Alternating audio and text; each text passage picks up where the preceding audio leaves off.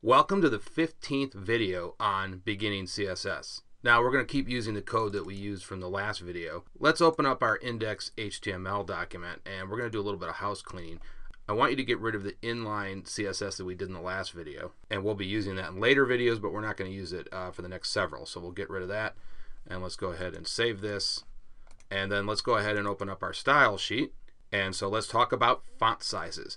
Now the first type is pixels, and we've been doing that, right? We specified a pixel count right here in our paragraph class, and so we've been using those all along. Now another way is to use percentage, and we'll get to that in a minute. Another way is to use EM, and that involves scaling, and we'll get to that in a minute. And then yet a fourth way is to use keywords, and we'll talk about those in a minute as well. So first, let's go ahead and do a copy and paste here. And we're going to move the font size property into the body rule set. And let's go ahead and delete that out of our paragraph classes now. And so what that means is we're going to be using inheritance here. So this font size will be applied to all of the child elements that are under the body parent element. So all of our H1 elements will get it, our paragraph elements will get it as well. Everything basically in the web page will have this applied to it now.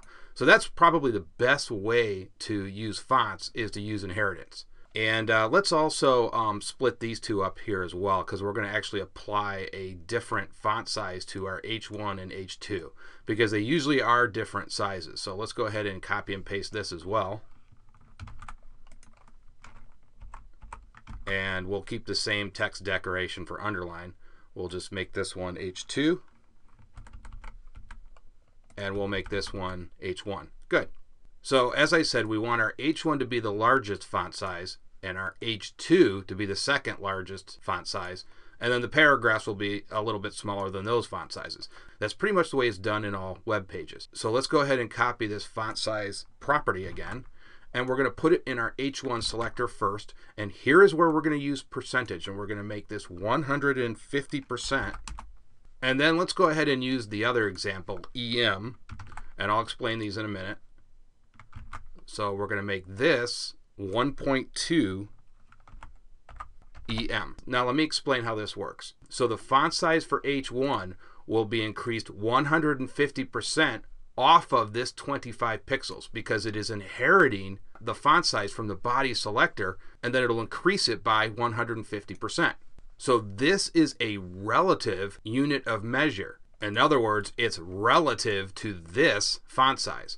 And so let's go ahead and open up Calculator, and we'll actually calculate what the exact pixel count will be for our H1 header. So if we pull up Calculator, let's go ahead and do that now. And we'll put in 25, we'll times it times 150, and we'll do the percentage, and you get a pixel count of 37.5.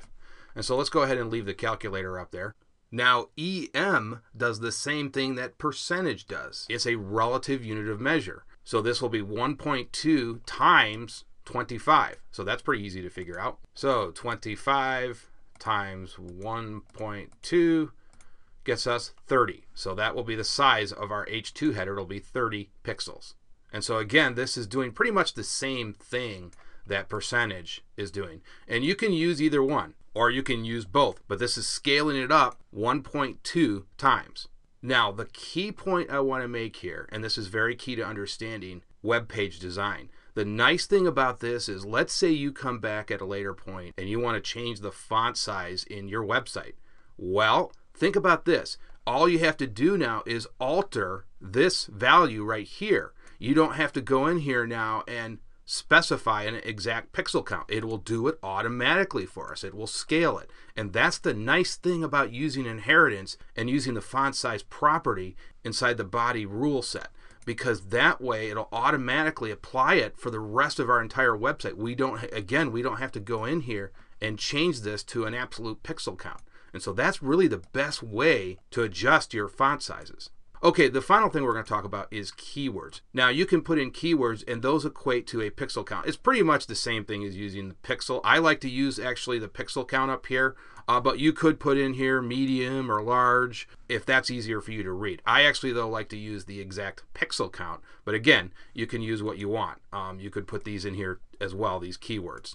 Okay, so let's go ahead and save everything. Let's close out the calculator. Let's save our style sheet, and now let's open up our web page, and there you can see we've got everything applied to our web page. Now I want to point out one thing else here. Let's close this out.